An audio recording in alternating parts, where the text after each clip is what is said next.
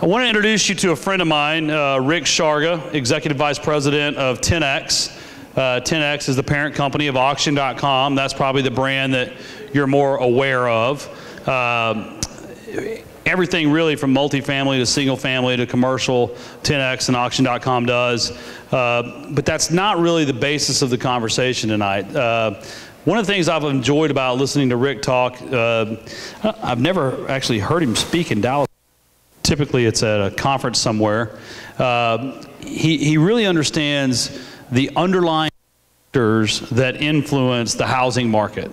And if you want to be an astute investor and you want to grow your business and you want to be able to sustain market cycles like George and I have through the peaks and the valleys, you really have to understand what influences the housing market and what makes buying patterns emerge, and really be 2-3 steps ahead of when do we become a renter nation versus when does household formation come back, and when household formation comes back, how does that impact the home ownership rate and all of these things. And so a presentation like this is one of those things we want to bring to you and let you really think outside the box of just, I want to find a house at 70 LTV, right? We want to let a presentation like this help you influence not only your personal buying strategy, but if you're in the service business, a realtor or a advisor, help your customers better. So I'd like to introduce you to my friend Rick Sharga, Executive Vice President of 10X.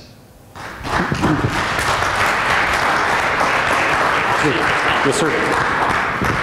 Good evening. Do that sound check one more time. Yeah, we don't need the whole voice of God thing. It's okay. There we go. Thank you for sticking around tonight. Thank you for bringing this very hospitable Dallas heat for me. I really do appreciate that. Yeah. I'm glad I didn't wear a heavy wool suit. That would have been really, really bad news. But I'm going to stay down here rather than get up on the podium because it feels kind of pretentious being up there by myself. I'd rather be down here with y'all. And as Tim said, my name is Rick Sharga. I'm an Executive Vice President for 10X. We're going to cover, pardon me? 10X? My name. I'll actually have all my contact information up at the end, but my last name is spelled S-H-A-R-G-A. First name is Rick, R-I-C-K. If you're here with the IRS, it's spelled S-M-I-T-H, and my first name is Xavier. We're going to cover a lot tonight, and I'm going to apologize in advance for going through a lot of this pretty quickly. I'm going to spend most of my time talking about the U.S. housing market. I'm spend a little bit of time talking about the Dallas market, just some kind of top-line trend information that our research team has been looking at, especially when it comes to home ownership and renting. Tell you a little bit about 10X. Tell you a little bit more toward the end about Auction.com, which might be a site that some of you have used. Anybody here used Auction.com before? Oh, most of you. Not most of you, but a lot of you. And then we'll open it up for questions if anybody has anything when we're done with this. So quickly, who is 10X and where did that name come from? And oh my goodness. So we are the leading online real estate marketplace. We were founded in 2007. We got into the commercial business in 2009. I see some of you taking pictures. If you would like a copy of these slides when I'm done, please see me, give me a business card, and I'll be happy to email them to you. But that way you don't have to spend a whole lot of time snapping photos, because I know you're not snapping photos of me. That would just be a waste of digits. We got into commercial real estate in 2009, and we rebranded this year as 10X. We did that for a couple reasons I can get into. Since we started, we've sold over 200,000 properties. We started as Auction.com. We sold over $39 billion of residential and commercial assets, mostly to people like you, although some of that goes to institutional buyers as well. We have some investors that you might have heard of, companies like Starwood, Stone Point Capital, who's been with us since the beginning, and most recently, Google Capital came in as an investor about 1.5 years ago. Tremendous partner. Forget about the money for a minute. What was really useful about Google is the the access they've given us to people inside their company. So we've been working with their engineering team on redoing our mobile products, our web products. We've been working with their marketing folks on getting better at search engine marketing. Turns out Google's actually pretty good at search engine marketing. Who knew? And I've actually had a chance to meet with their chief economist to talk about some of their forecasting models. I didn't even know Google had a chief economist until we got to meet with them. The 10X family of companies, and this is, I think, the last 10X slide. We have 3 business units now. We have auction.com, which is our legacy business, and it is exclusively focused on selling bank-owned properties and foreclosure properties. And if you know Mr. Roddy, you know there's a difference between foreclosures and bank-owned properties. And we focus on selling those to investors. These are all residential properties. Some of them might be multifamily, but it's small multifamily, so it's mostly residential. We also have a business called 10X Commercial. You're all pretty smart, so I'm guessing you know that that's a commercial website. We sell properties to commercial investors.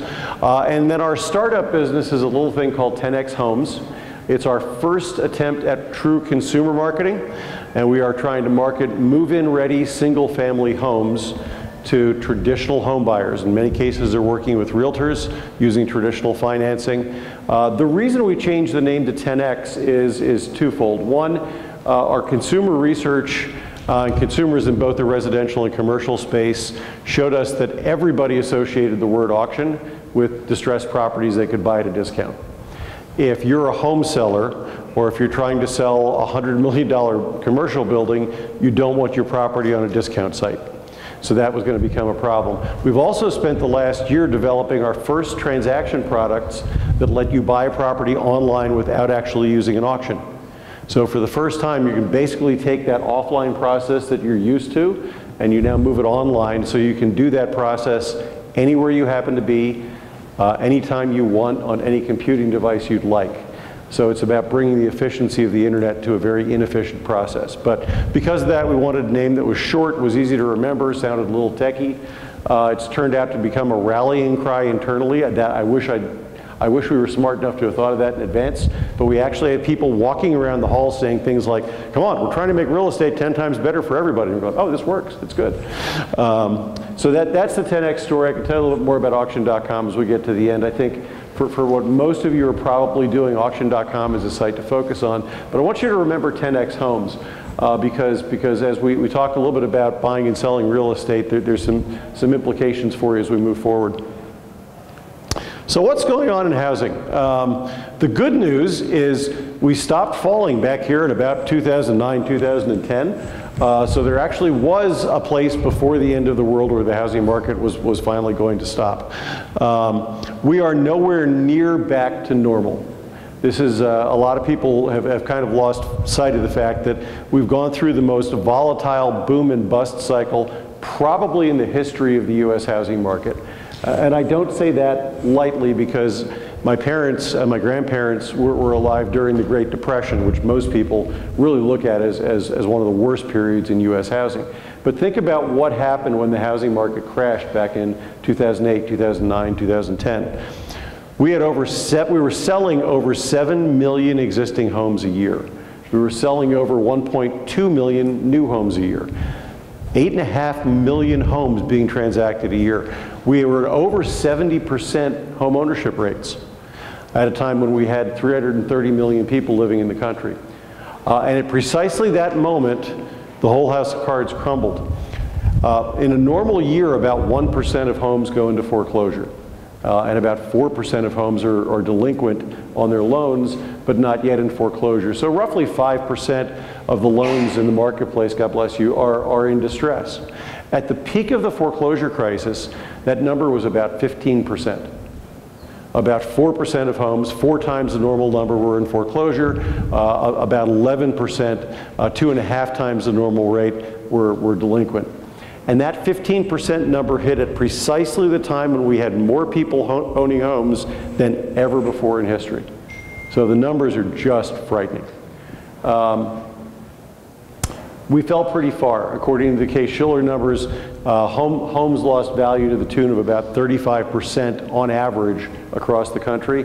Certain markets got hammered much, much worse than that. Central Valley of California, Las Vegas, Arizona, Florida, you were seeing prices drop 50, 60%. So if it feels like it's taken forever for us to dig out of that hole, it's because it's taken us forever to dig out of that hole. It was a really, really deep hole. What's been interesting about this recovery is we're now back up to about 5 million, 5.3 million existing home sales nationally as of this year. We'll probably be between 550 and 600,000 new home sales. That still leaves us about 1 million homes shy of what we would normally be selling given our population and some of the other demographics that are what we're seeing in the United States. But while we're still slow in terms of home sales, home prices on average have actually surpassed the peak prices.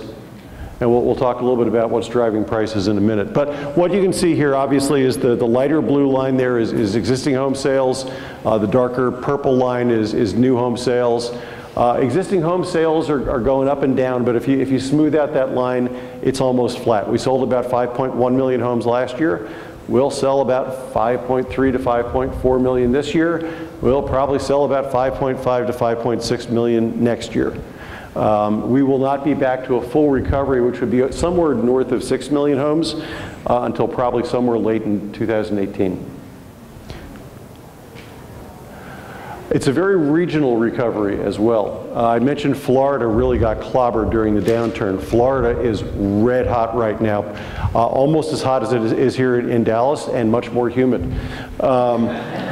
But if you look at this eye chart underneath the chart on top, we just released a report on the hottest housing markets for the summer. 4 of the top 5 are from Florida.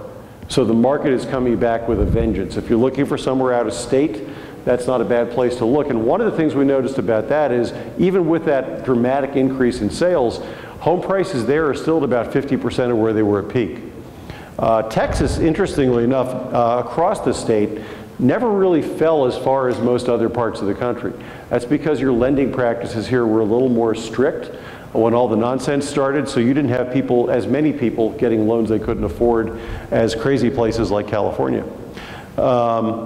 But your prices are way beyond peak in a lot of markets. Austin in particular is just ridiculously expensive right now. The other part of the country that's on fire is the Pacific Northwest, and you wouldn't expect that because of all the rain. But Portland, Seattle, year over year, the numbers are just goofy. Seattle has less than a month's worth of available inventory for sale, and virtually nothing in the city itself.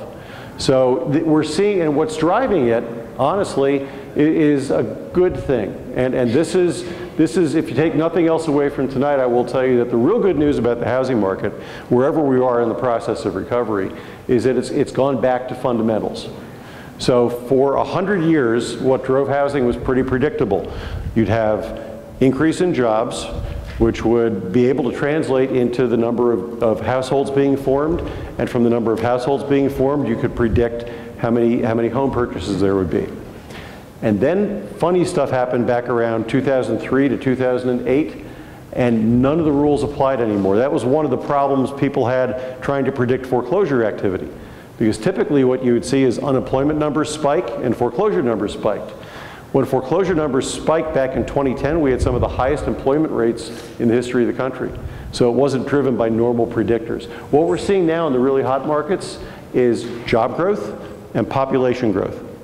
And those are two things you can typically predict. What's screwing things up a little bit is inventory. We'll talk about that in a minute. But all these green areas are reasonably hot. The greener, the hotter. The pink and the red are markets that aren't terribly strong right now. The white ones are kind of neutral. But what we are seeing is that the West, the Southwest, the South, very, very strong by and large. There are some pockets that aren't as strong as others. The Midwest and the Northeast, not so much. Not surprisingly, the only areas of the country where we're still seeing a lot of foreclosure activity are the Midwest and the Northeast. And that's not because they have a lot of new loans that are going bad. It's because they have such remarkably long foreclosure processes. In New York, it can take over 1,200 days to execute a foreclosure. So what you're seeing when you read about foreclosure numbers popping up in some markets, these are loans that are really old loans that are finally working their way through the process that probably should have been foreclosed on 2 or 3 or maybe 4 years ago. In a lot of cases, those borrowers haven't made a single payment in 3, 4, 5 years. So it's working its way through the system, and I suspect that by next year at this time, they'll almost be all worked out. So I mentioned inventory as the culprit in a lot of things. So one of the things you have to give inventory credit or blame for is how quickly home prices are rising. One of the reasons that home prices are rising is because in markets where people want to live, there are very few homes going on the market and people bid up against each other. That's why in a market like San Francisco, the median home price is $1.1 million. Where? San Francisco, so don't move there. Plus, y'all look like fairly normal people. San Francisco, okay. I just spent all last week there. It's a beautiful city, but it's quite an experience. But for $1.1 million, you're not getting a big house in San Francisco. You're getting a 1,500 square foot, 3-bedroom, 1 bath, probably fixer-upper. So it's completely insane, but all the technology money's moving in there. So people ask, is there a bubble? No, there really isn't a bubble, even with these prices going up. The people that are buying these properties can afford to buy the properties. What inflated the bubble last time was lenders were giving loans to people who could not afford what they were buying. Then when the market went a little bit soft, everything blew up. But it's still almost twice as hard to get a loan today for the average borrower than it was before the boom and bust cycle. So the last time we were in a normal market, it was only half as difficult for the average borrower to get a loan. One of the things that the Consumer Finance Protection Bureau has done, the CFPB, when they tried to put new rules in place for lending, is they accidentally made it almost impossible for anybody who's not right squarely in the middle of that perfect borrower profile to get a loan. In fact, just their ability to repay rules, which dictate that you can't have any more than a 43% debt to income ratio. So your debts can't account for any more than 43% of your monthly income. That eliminated 38% of African American and Hispanic borrowers from the mix. Just that one move. So if you're not a really, really good borrower right now, you're going to have an almost impossible time getting a loan. In fact, almost all of the loans, all the conventional loans, 96% of loans today are underwritten by the government. Fannie, Freddie, FHA, VA, USDA, Ginnie Mae, all the Mays are underwriting about 96% of the loans. The only exceptions are jumbo loans that are written to high net worth individuals.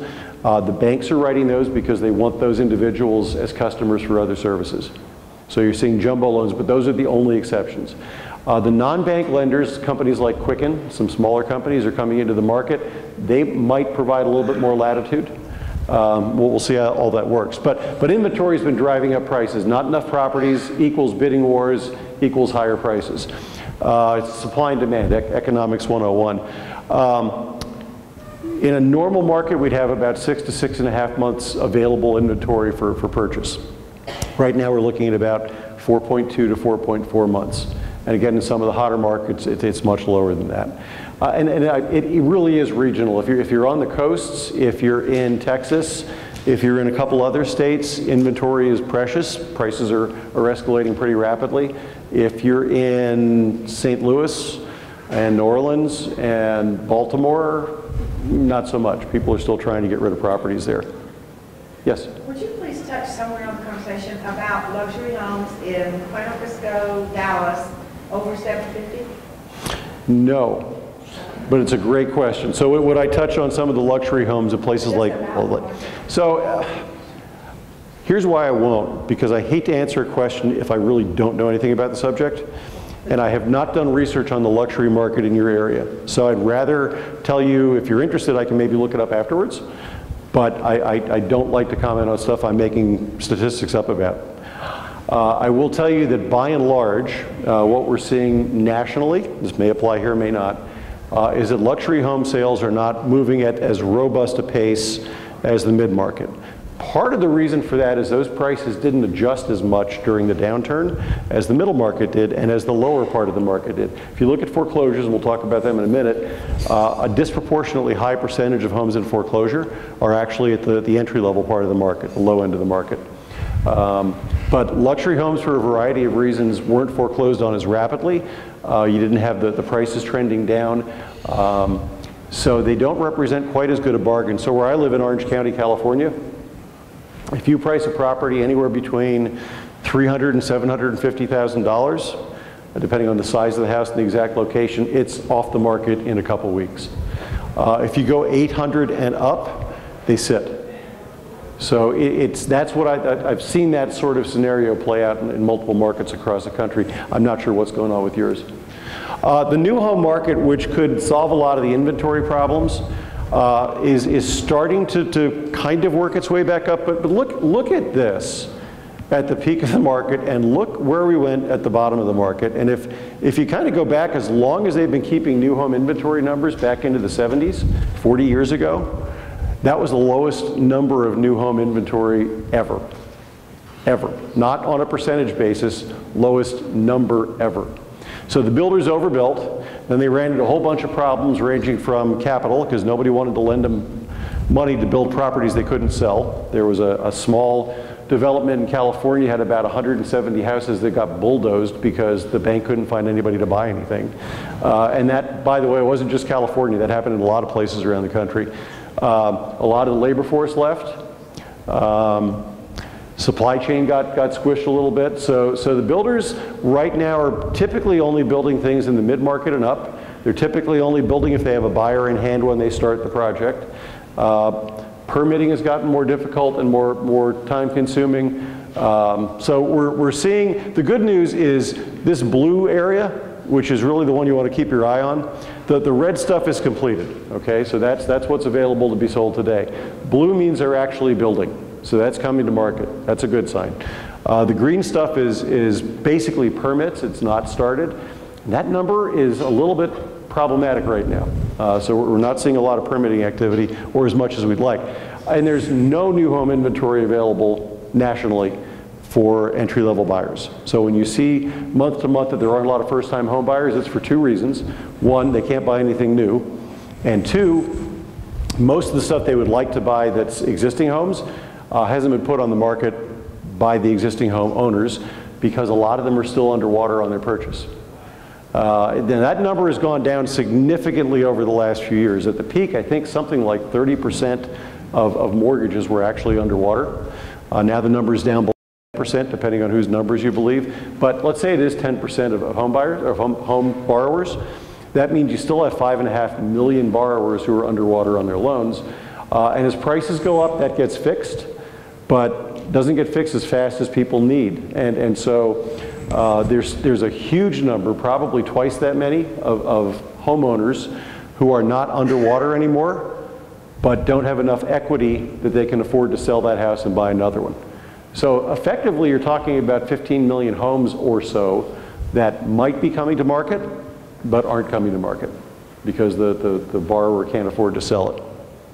So those are the two things that are keeping inventory numbers down. Housing starts are getting better. We are starting to see something that's approaching. I would say on average you'd probably be somewhere around here, around 1.3 million. You're probably down here a little over 1. So it's trending in the right direction. And for the first time in a while, what we are seeing is that the single family numbers, which are the light blue line at the bottom, compared to the overall numbers, or the multifamily numbers rather, are starting to make up a higher percentage of the housing starts. So for the last few years, when you hear about housing starts being good, and that's your first step toward more inventory, toward more sales, what that number was not telling you is that it was inflated by the amount of multifamily. So the builders anticipated more renters than buyers, and we're building more multifamily units over the last few years. We're finally starting to see the single family numbers come up.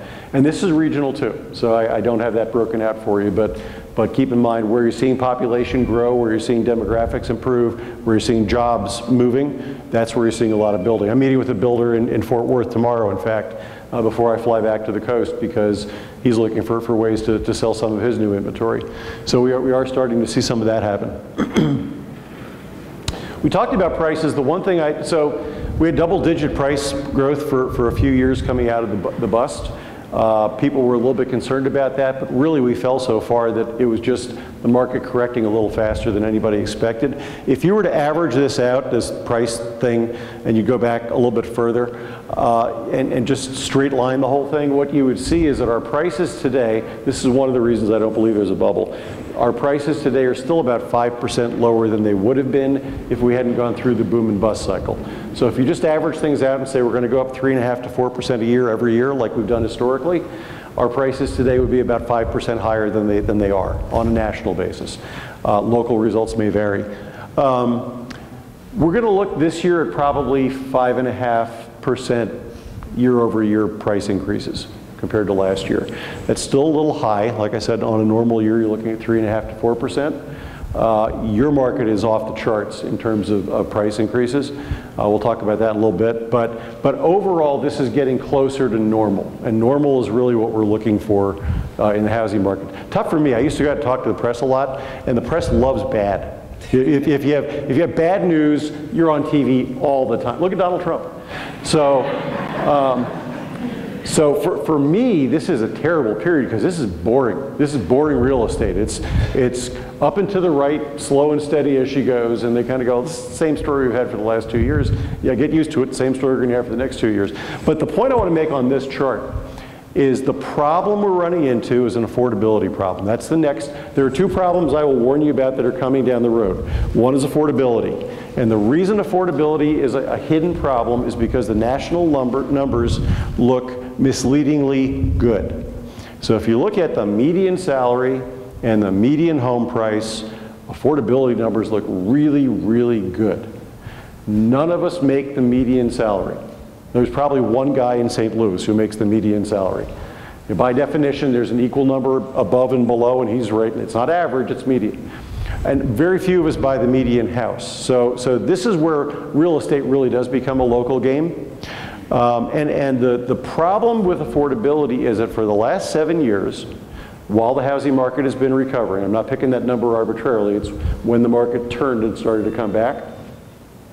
For the last 7 years, home price appreciation has outpaced wage growth every year. In fact, the middle class today is making less adjusted for inflation than it made 7 years ago. And that's the bulk of your home buying community. It's one of the reasons we're seeing more renters, because they can't afford to buy a property. So what we're seeing this year is there was just good news in the jobs report, which is that year over year wages grew by 2.6%. Now, that sounds good, and it is good. It's better than not growing. I want you to just mentally calculate what you earn, figure out what 2.6% of that would be, and ask you if that's enough of an increase for you to run out and make a huge financial commitment. Probably not. But during that same period when you're having a 2.6% increase, which is good, again, it's good, it's progress, houses went up by 5.6%. Okay, so more than twice the pace. You can't keep doing that and expect people to be able to afford to buy the house. And lending, again, is tighter. So you might need a bigger down payment. You might need more pristine credit history. You can't afford to make a mistake. You have to have a long job track record. So that's the thing I'd like you to keep in mind is even as home prices start to settle in a little bit, watch for the consumer's ability to keep pace with what's going on. The good news about home prices going up, as we mentioned before, is the negative equity goes down. So fewer people are underwater. That number will continue to improve. It's kind of scary that we're looking at this now and saying, oh, gee, it's only about 5% of people that are underwater on their homes. Historically, that number is 0. Because typically, people had to put 20% down on a property, or at least 10% down on a property, and then home prices went up. So if there was a little dip, that was no big deal. But when you had people actually getting loans for 125% of the value of their house, they were underwater to begin with. And when home prices went down from there, it got really ugly.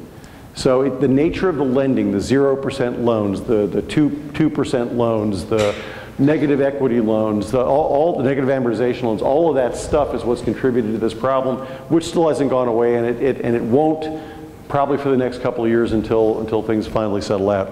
I think California, for example, most of the state out of the situation. There are places outside of Oakland or Northern California, small towns like Redding, where the majority of people who borrowed during this time period are still underwater in their loans by a lot because those home prices haven't gone up. So again, it's important to know your local market, even though I'm giving you these kind of national numbers. I talked about affordability becoming a concern. Don't probably need to beat that anymore. And this is kind of interesting too. I don't know why they did this red state, blue state, because it has nothing to do with Republicans and Democrats.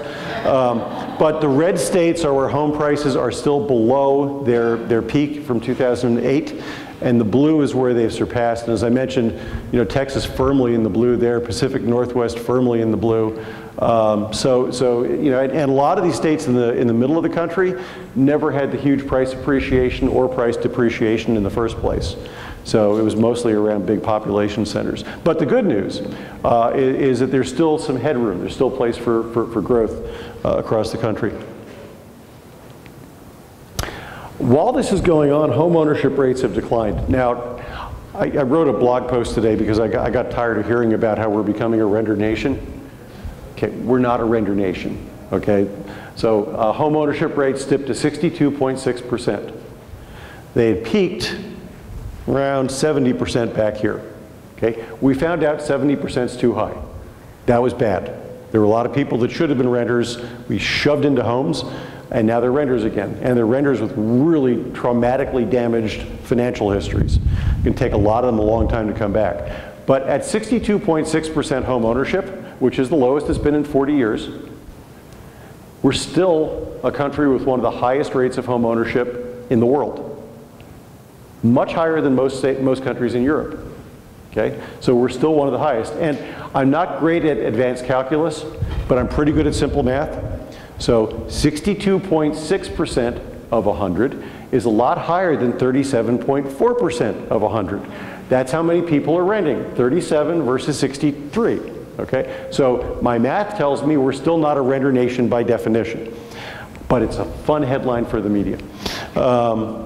This number probably still has a little room to go down. Okay, so I've been on the bear side of the bull and bear conversation here for a couple of years. I believe this number will probably continue to go down. It may actually dip below 62% before it bottoms out and starts to come back. A lot of reasons for this. I believe they're cyclical, not structural. And what I mean by that, just as recently as today, Fannie Mae issued another report on people's wanting to buy homes. So what's the home buyer sentiment look like? Highest number in the history of the survey today. What's causing this is a lot of people lost homes to foreclosure. Generation X, not the millennials, we'll talk about them in a minute. Generation X had the highest home ownership rate of any age group at the peak of the housing boom. They got in at precisely the worst possible time and got slaughtered during the downturn, and today have the lowest home ownership rate of any measured age cohort. What does that mean for them coming back? Well, a lot of them aren't. A lot of them can't financially. They were devastated by what happened during the downturn. A lot of them have decided if they could, they'd rather rent a house and raise their family. They like home ownership, but they really don't want to take the risk of that happening again, or they're not financially able to come back into the market as buyers. So for those of you looking to buy properties and rent them out, that age group is a really interesting one for you to be looking at. It's not the millennials, it's not the boomers, it's that group in between. The millennials, they get blamed for everything, and I think they should because they're younger and better looking than me. But the fact of the matter is that the millennials are starting to come into the market in meaningful numbers as home buyers. They actually started buying earlier, but they were buying investment properties. So they weren't buying a house to live in, they were renting, but they were buying a house to rent out, interestingly enough. What we are seeing, though, is in terms of home ownership, keep in mind the vanguard of the millennials, the older millennials, came into the market during the Great Recession. So they got out of college and got crappy jobs at really not very good salaries. So they're delaying everything. They're staying in school longer. They're getting their first real job later. They're getting married later. They're having kids later. All of those inflection points that would normally lead somebody to consider a home purchase are taking place later. In fact, the economists will tell you that we've seen the average age of a first-time home buyer go from 30 to 31 years of age in a little less than a year. And statistically speaking, that's actually a big deal. It doesn't sound like a lot, but it actually is. So the millennials will get there. They're just taking longer to get there than in the past. Now, you layer on top of that the issues with loans being difficult, and it starts to get really kind of funky. What's a little weird about this is the expectation had been that home ownership rates would go down a little bit, partly because more households were being formed and more of those were becoming renters. But what's happened instead is the number of households being formed, and that's any kind of household, a rental household or home that's owned by the occupants, has slowed down significantly over the last couple of quarters. I believe that has a lot to do with student loan debt. We're having a lot of students coming out of college with a lot more debt than ever before. The federal government basically gave universities and colleges carte blanche to charge whatever they want because the government's going to guarantee the student loans that are being used to pay for these things. So that $40,000 a year philosophy degree you're going for, good luck with that. $1.35 trillion in student loan obligations, up 6.2% from a year ago. And over a third, or about a third of 18 to 34-year-olds are now living with their parents, highest percentage in history.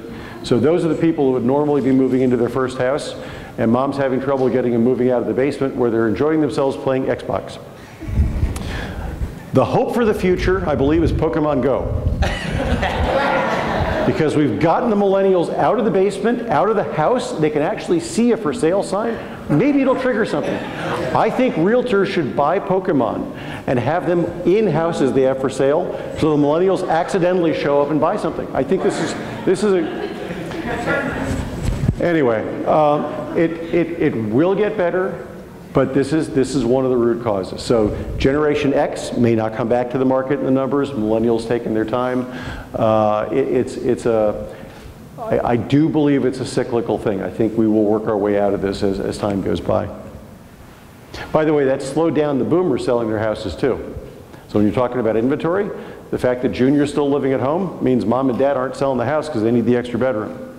So mom and dad would be selling the house, putting more inventory on the market for the next family to move up so that the first timers could move into their houses.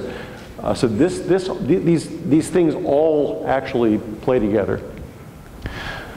Good news, I do have some good news. Delinquencies continue to go down. We saw a slight blip in June, but that's not a big deal. It was early stage delinquencies, and that's not really anything to worry about. But I know this is an eye test. Trust me, what it says is all sorts of delinquencies are going down.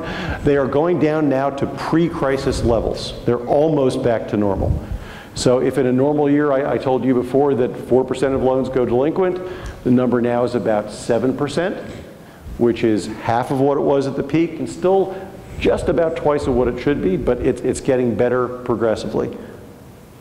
My friends at Realty Track tell me that foreclosure starts, so you're delinquent for a while, then you get your first foreclosure notice, that's a foreclosure start, are the lowest they've been since back in 2005, which is before everything got completely crazy. So we are working our way back to normal. We're working our way back pretty quickly. And so whether you're looking at the year-over-year percentage increase, which is negative, or the number of foreclosure starts themselves on a year-over-year basis going down, this is all good.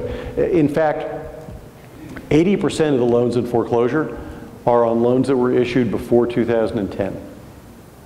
So 80% of the loans that are in foreclosure are on loans that are at least 6 years old. Virtually nothing that's been issued over the last couple of years is going delinquent or into foreclosure. That's how tight the lending has been. In fact, I mentioned historically about 1% of loans go into foreclosure. On the last few years' vintages of loans, that's been about 0.5%. So they're performing twice as well. So twice as hard to get, they're performing twice as well. Math isn't all that complicated sometimes. So overall foreclosure activity, when you're looking at foreclosure starts, notices of sale, and repossessions, are rapidly getting back to normal. I believe, and you can impress your friends at a cocktail party with this, I believe that we're going to hit an inflection point in about a year and a half where we're actually going to go below normal levels of foreclosure activity, because the lenders are showing absolutely no signs of loosening up credit, even to get back to normal levels. And we're going to process through these old loans fairly quickly over the next year. So by 2018, we could actually be looking at historically lower than normal levels of foreclosure activity. That does not bode well for people in a room like this that are looking to buy bargain properties. But there will still be bargain properties out there. Yes, sir? You know what the rate introduction of 3% down? Yes. Yeah, I appreciate the question. So the question was, even with the introductions of the 3% down loans, so when you look at the studies that have been done on the 3% loans, if the underwriting is good on the other aspects of the loan, those loans perform no worse than loans with 5 or 7 or 9% down, at least statistically speaking. The second thing is that Fannie and Freddie have both reported that they're not getting exactly a windfall of business from the 3% offers, partly because the lenders are doing what they call overlays. So if they're going to issue the 3% loan and then sell it to Freddie and Fannie, they're going to make sure it's squeaky clean. So they'll have that borrower jump through hoops. Where you might see a little bit of an increase might be in FHA loans. They're talking about lowering their insurance premiums again because they're actually making money now. And they've become kind of the new subprime, although FHA loans, historically speaking, have performed actually pretty well. Not as well as the other ones, but pretty well. The average down payment is still somewhere in the neighborhood of 10% today, roughly, between 5 and 10% depending on your credit. And there are lenders who will loan lower FICO score borrowers, but they ask for a much higher down payment. And there are some that will do very low down payments, but require everything else to be absolutely perfect. So there are trade-offs. But this is the way the market's supposed to work. Now, I was talking about home prices maybe starting to slow down as we get more inventory. When home prices slow down a little bit, that puts downward pressure on the local market. It's not a sign of a bubble. It means we've gotten too expensive and people stopped buying, so the seller had to lower prices. This is how the market's supposed to work. So when you read these stories, keep that in mind. We're actually getting back to what we're supposed to be doing. Foreclosure sales are now somewhere between 6 and 10% of all home sales. At the peak of the market, that was about 40%, which is mind-boggling. And we're still seeing a fairly high number of all-cash sales, somewhere between 20 and 30%, depending on which month we're talking about. You and I both know that those are all investor purchases. For some reason, the reports that come out kind of make that fuzzy, but investors are still accounting for 20 to 30% of purchases. They're paying cash. That 6% number will continue to go down, partly because we'll see more non-distressed inventory come to market, partly because there's less distressed inventory to go around. But that number will continue to go down. What I will tell you is that even if we dip below normal levels of foreclosure activity, I don't want you to give this up and start putting your money into Chinese bonds. Okay, don't do that. That's bad. Or especially UK bonds. Don't do that at all right now. We might get down to 0.5% for a year. 0.5% still means there's going to be a couple 100,000 properties hitting the market that are distressed inventory of some type. And the next time we have a little bit of an economic downturn, we will start to see things go up. Now, our economics team says the next time they see a recession in the future is probably 2019. And now, by the way, ask 10 economists when the next recession will be, and you get 32 answers. And most of them won't have a date. Let's assume we had a downturn in 2019. In 2020, we'd start to see some of these properties entering foreclosure. 2021, a lot of them be hitting the market. So that's kind of the framework now with the new government regulations in place. It takes longer for a lender to put somebody into foreclosure, and it takes the process longer. So you can start kind of getting your clock ticking the next time you read that the GDP is in negative numbers and we're in a recession. You know, start the clock ticking and figure 12 to 18 months, you should start seeing the inventory coming around. And by the way, that can be localized. Now you're not going to see a lot of activity here because you're booming. Jobs are increasing, wages are increasing, population's coming in. None of those suggest you're going to have a lot of foreclosure activity anytime soon. So you may have to start broadening your geography a little bit if you're looking for those kind of properties. We can help you with that, by the way. I'm not going to do that. I'm not going to do this. So you also have competition coming in the way of international investors. For the last 2 years, international investors have spent over $100 billion on US residential properties.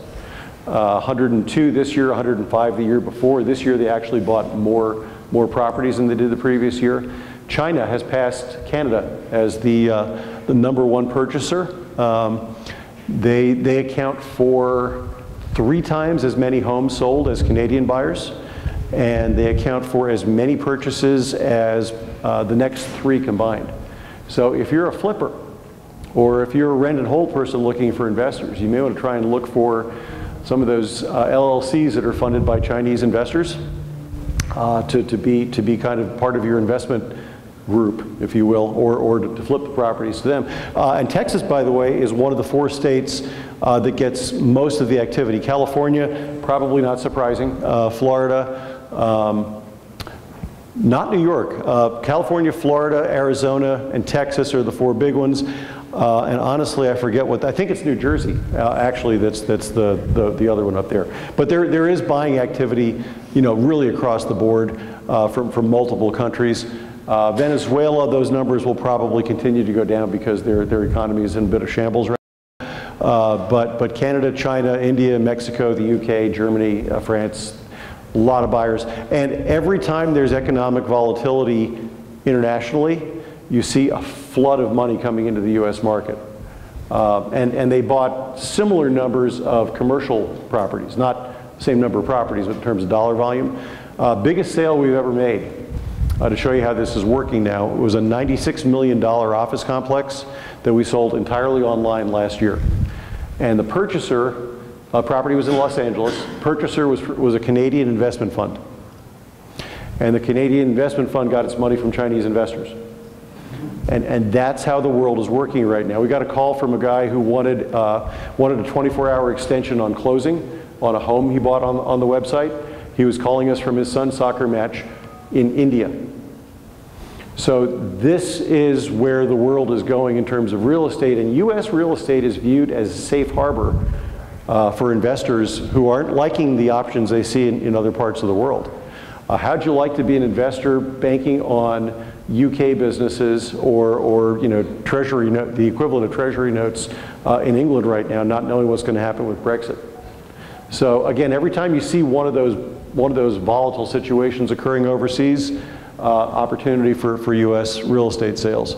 Only a couple slides here. I'm not going to come in here and pretend to know your market better than you, because I do not. We do track a lot of markets. You're one of the markets that we follow on a somewhat regular basis. By the way, I think you were probably in the top 10 in terms of hottest housing markets, but if not, you were really close. Home sales are rising at about half the US pace. That's a little misleading because that's on a percentage basis. So your home sales are actually still rising pretty significantly. The number I thought was fascinating was that the prices are running something like 12 times the US average in terms of year-over-year numbers. So it's a ridiculous number. I actually have reports on the single-family market in Dallas. I can email you as well. It goes through some of the parameters: home building, housing starts, home ownership rates. And one of the opportunities for you as an investor in the region, by the way, is if you're a flipper, and we find that a lot of the people we survey that are buying from us in the region are flippers, is that your home ownership rates are actually lower than national average. So Dallas home ownership rates are just a pinch below 60%. And I mentioned that the US rate's close to 63%. So there's probably still some headroom in terms of people looking for properties. And along those lines, at least according to the formula my economist came up with, it's more affordable to buy than it is to rent in the metro. So that again kind of bodes to flipping. What we see is in markets with rapidly rising home prices, strong sales, strong job growth, and high rental costs, most of the investors we work with tend to be flippers. And that's especially true when there's low inventory of properties available. So the opportunity to get a house for a little bit below market value, throw some paint and carpeting in, and sell it at a premium price is still pretty good. I know I made that sound really easy, didn't I? And it's just that easy. Just talk to Tim and Chris and they'll tell you. Home ownership is growing, but slowly. The vacancy rate has dipped quite a bit. So your vacancy rate now in terms of rental properties is down to about 5.2% by the last numbers that we saw. That's right around where it should be historically. It was a little bit higher than that. And that a lower vacancy rate bodes well for two things. It bodes well for the opportunity to rent properties because there's not much vacant, and it also bodes well in terms of rental prices being stable and maybe rising. And that is in the single family? That's single family and multifamily. I'll get to multifamily in a second. Yep. And available inventory is down. That's the number I saw. So your home prices are going up fast, but available inventory is down 20% from a year ago. Big drop. And again, the report I have shows housing starts, and the numbers get mind-boggling. I think it's either your permits or your housing starts are up 232% from the bottom of the market, but they're still 140% below where you were at the peak. So that just shows you how crazy the numbers went for a little while. Vacancy rates, this is multifamily rate, so it is a blended rate. 5.2% in the first quarter of this year. That's up 20 basis points from the previous quarter and 30 basis points from a year ago, but you're still dealing with about average levels of vacancy on a historic basis. So the good news, if you're an investor or if you're a landlord, is that you're not dealing with higher than normal vacancy rates anymore. The other thing we noticed is when we've looked at permits and started to forecast available units, what's coming to market, the numbers start to dip pretty significantly a couple of years from now. So there isn't a lot scheduled. Now this can change because all somebody has to do is get a permit and break ground, and they can start building more units. But based on what's in the pipeline right now, you can see that when you're talking about completions, in 2018 you're down to about 6,900 compared to about 12,500 this year. So it's a pretty big drop in units coming to market, and the vacancy rates more or less hold steady. Now 2019, we're looking at about 6.5%, which is the highest. You see where rents are on average and what the rent percentage changes.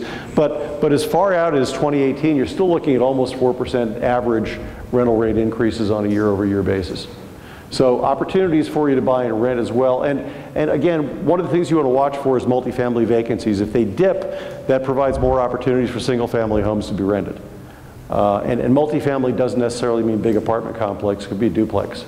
It could be a triplex. Okay, so it could be something else. Anybody been keeping track of time? How are we doing on time here? Chris? A little after 9. And when did we start? A little after 8? Okay. Let me go through this pretty quickly. I'm not going to give you a big sales pitch. Auction.com. I mentioned it's our website. So if you're looking for properties at any point in time, there's about 23,000 properties on Auction.com that you can't find anywhere else because they're not on the MLS. These are homes that lenders, whether they're banks, government entities, or investment funds, have given us to dispose of on their behalf. We sell two kinds of properties on Auction.com. About 23,000, give or take. They're not all here in Dallas, obviously, or we'd be reading about it in the paper. But this is kind of what it looks like when you get to auction.com. We have property details pages on all the properties, and what we'll do is give you as much information as we have in the property details area. We're about to improve that. We've licensed some more public record data. You'd be surprised how little information you sometimes get from a bank who owns a property. Unless you've ever tried to buy a property from a bank, then you won't be surprised at all. But we will put down, property characteristics, number of bedrooms, bathrooms, square footage, year built, all that good stuff. Whatever we can find, we'll put in there. We'll tell you what the property sold for the last time. We'll tell you what the opening bid is on a property that's being auctioned. And I do want to tell you how this works. The opening bid is not the sales price, ever, ever, ever. Every property on our site has a reserve price that's been set by the seller. So if they want to sell it for $100,000, the opening bid's not going to be $100,000. It'll be a fraction of that. It might be $30,000. It might be $40,000. And we do that to stimulate people coming in and bidding. And we do that for another reason. Any of my clients here? Okay. So our job is to get the most money we can for our sellers. I'm not going to apologize for that. That's our job, get the most money we can. The truth of the matter is a lot of these properties sell for below the reserve price. So if we start you out at a reserve price like it's a list price on the MLS, there's an opportunity for you to actually miss out on being able to buy the property for less. So the bidding actually works both ways. And our job is to find a number that you can live with and that the seller can live with. And if it's over the reserve, great. And if it's under the reserve, as long as everybody's happy, equally great. We don't care. We just want to sell the property, honestly. So information, we sell two kinds of properties. We sell properties at the courthouses. If you've gone to Super Tuesday here in Dallas, you see a lot of people in green polo shirts. That's us. Most of your peers in the investment community hate us because we took what used to be a very closed process where there'd be 4 guys in a corner, and they were guys, in a corner with clipboards, divvying up who got to buy which property for how much. It sounds illegal and like collusion, but it wasn't because they didn't get caught. And so we opened them up to the public. We have a professional auctioneer doing the auctions. So not surprisingly, you have more people bidding in an open environment. Typically, you wind up paying a little bit more. Now, we try to offset that by sometimes offering coffee and donuts. But basically, it's an opportunity for those of you who weren't insiders to actually participate in these auctions. We market all of these properties on our website in advance. The only place you can buy them is at the courthouse steps. That's a state law. That has nothing to do with us not wanting to sell them online. But you can do your diligence, you can do your research up front, all online without having to go to the courthouse and dig around on your own. We're also introducing a new application. How many of you have tried to bid at a courthouse auction? Okay, so if you've been to a courthouse auction, you know that about 30% of the time the auctions get canceled or postponed. So we're creating a new application since we're in contact with the lenders to try and provide early notification to whoever's signed up for these auctions about any changes in status on the property so that you can not waste your time going for that one property that you really wanted. Yes, ma'am. So you are saying that you can do all your research, but the buyers have to show up at your live? Yes, you must show up at the venue unless you have somebody bidding on your behalf at the venue. Some people do that. They have it's called a proxy bidder. Typically, you need to pay cash for these, either cash or a cashier's check. Typically, they vary state by state, but very often you have to pay that day, that time. You are at an auction, you are buying a property as is, where is, so there's no warranties implied or guaranteed. So this is a venue where you can actually get your best buys, but it comes with the highest amount of risk. And you probably have to do the highest amount of homework in order to be ready for these things. So we have people who do this for a living. That's all they do. And they do it very well, and they make money doing it. Yes, ma'am. Great question. Can you see the properties beforehand? You can drive by the properties, but the majority of them are occupied by the borrower who's being foreclosed on, and you're not allowed to trespass or disturb the borrower. And we'll typically have something on the property page itself that says, do not disturb the borrower, it's trespassing. So you can't do that. You're going to have to do a drive-by. And that's where the expertise comes in too, in that, you know, a seasoned investor can kind of drive by a property, take a look at the outside, and get a pretty good idea what the inside looks like as well, in terms of what kind of shape the property's in. But if you buy a property, you know, with somebody in it, you're going to have to evict that person or turn them into a tenant if you want to do that. We have some buyers that do that. But you're taking on the responsibility that formerly the lender had. So not probably the ideal opportunity for a first-time investor who's never done this before. You might want to work with some other people who've done it. I understand that earlier there were a number of realtors here. There are realtors who specialize in this and would be willing to work with you to kind of help you through the process as well. I'd really encourage, if you're just getting started on this, go to a few of the auctions just to kind of get a feel for what they work like. You know, prepare yourself to what would I bid for property X, and see what property X actually sells for to see how close you are. Ask a lot of questions. People are actually very willing to talk about this stuff at the events. And then probably hook up with a real estate professional, whether it's a realtor or a real estate attorney, who can answer questions and help keep you out of trouble. The other kind of properties we sell are bank-owned properties. These tend to be a little safer buys, but I will warn you that this is changing too. So there are two types of bank-owned properties. There's your traditional REO, and when I started in the market, I had to be convinced that an REO is not something you dipped in milk after dinner. I'll give you a second on that. Okay. And funny story, REO stands for real estate owned, and when the banks first put this together, they actually spelled it OREO. It was other real estate owned. I don't know why they dropped the O, probably a trademark issue. But so REOs, bank-owned properties, there are two types. There's a traditional one where the bank forecloses on the property, nobody buys it at the auction, so they repossess it. So now they own the property. They evict the tenant, or the borrower. They'll pay somebody to clean out the mess in the house. They'll probably pay somebody to do some minor repairs if it only needs minor repairs. They'll hire a realtor. They'll remarket the property, put it back on the market, and 12 to 18 months after the foreclosure, they'll sell the property. Okay? Now, at that point, usually they've cleared up title. The house is more or less move-in ready, and it's a fairly safe buy. You're also not going to save as much money on that purchase as you would have at the courthouse for obvious reasons, because the bank's been carrying this thing on their books for the last year. There's a new in-between kind of REO that's coming to market more and more rapidly. These tend to be government homes. It's a program called CWCOT. I'm not going to go through the whole thing, but basically it's a property that the lender, the government entity, is going to sell without taking the title back.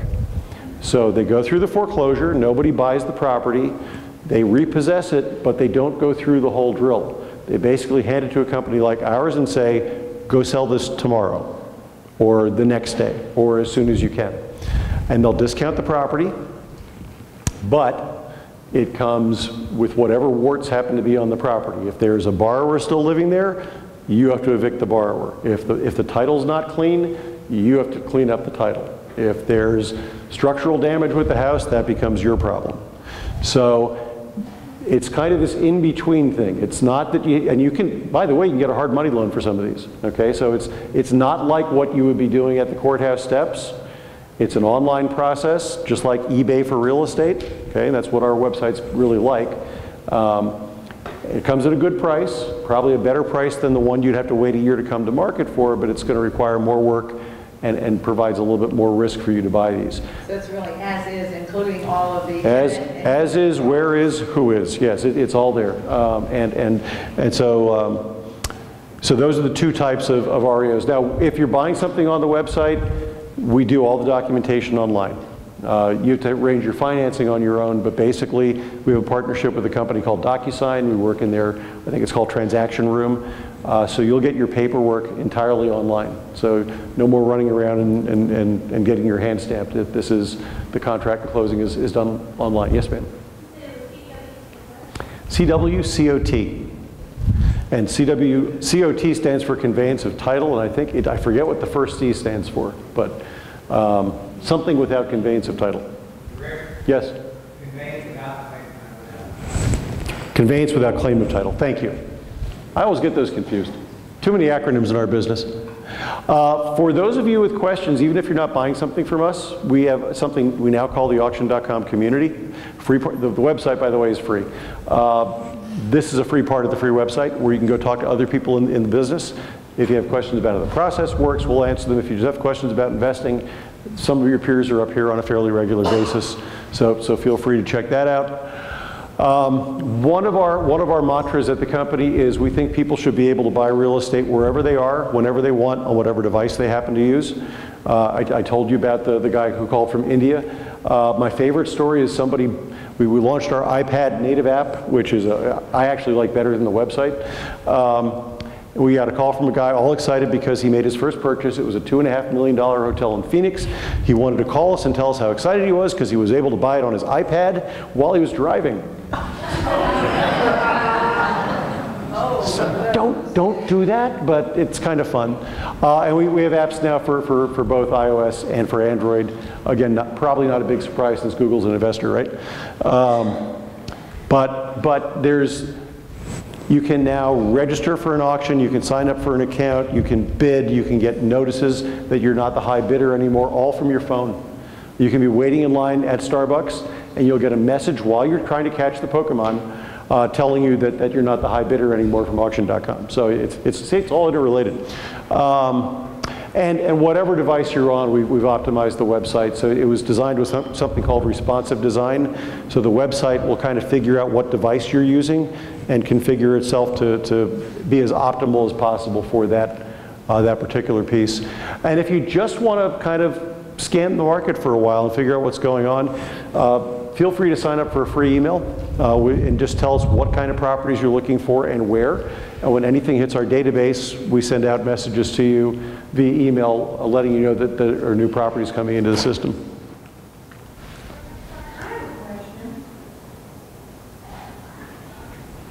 Who has a question? I see your hand up. You must have a question. Why would a bank let a property sit unoccupied for 18 months? It's a really good question. Why would a bank give a $4 million mortgage to somebody making $40,000 a year?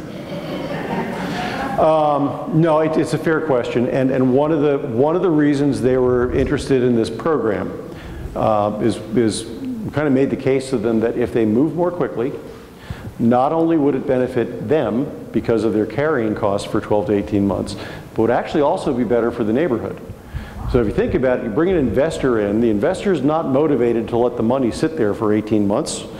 You want to turn the building. You either want to fix it and sell it to somebody, and if you do that, you're going to improve the quality of the building and sell it at a reasonable price. Or you want to rent it to somebody, in which case it's not in foreclosure anymore. One of the things that really hurts the value of surrounding properties is that people find out there's a home in foreclosure. So what happened when we went back and reviewed the first, year or so of this program is we found out that it was making a difference of millions and millions of dollars to the banks. Partly, they have statutory issues they have to deal with that do slow the process down a little bit. Partly, frankly, they're not in the real estate business. They're kind of in the banking business. And there are companies that service the banks that might not be motivated to work as quickly as others, just because maybe they get paid over a period of time. So there's all sorts of weird market things that make that situation a little less logical than it should be. So lots of buying opportunities on auction.com. I know I ran a little bit over my time. I apologize for that. I'd still be happy to answer any questions if I haven't exhausted everybody. And if you have any questions for me, there's my contact information. And feel free to follow me on Twitter. That's what that little